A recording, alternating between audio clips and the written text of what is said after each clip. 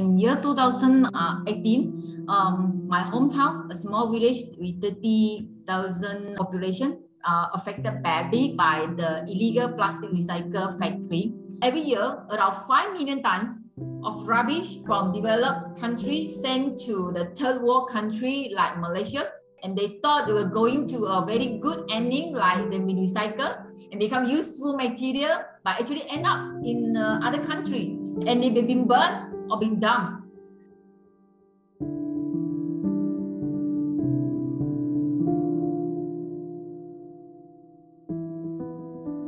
The microplastic, the residue will reach out to our river and then causing a lot of these fish, prawn, they either disappear or they become toxic. People die in cancer, and mostly it's lung cancer. Are you able to just sit down and keep quiet?